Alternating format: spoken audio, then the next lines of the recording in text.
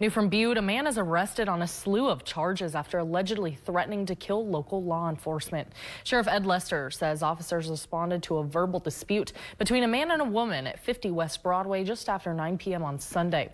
That's when the man, identified as 22-year-old Jason Kaufman, reportedly began acting erratically. Lester says Kaufman pushed an officer to the ground before being handcuffed. He then kicked one officer in the side of the head and another in the arm while being put into the patrol car.